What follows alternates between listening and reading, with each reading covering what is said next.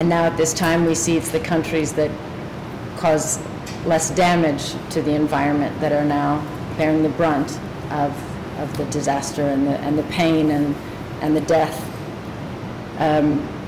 I am absolutely with you in pushing the international community to do more. I feel like we say that often. We speak of aid appeals and relief and support, but this is something very, very different.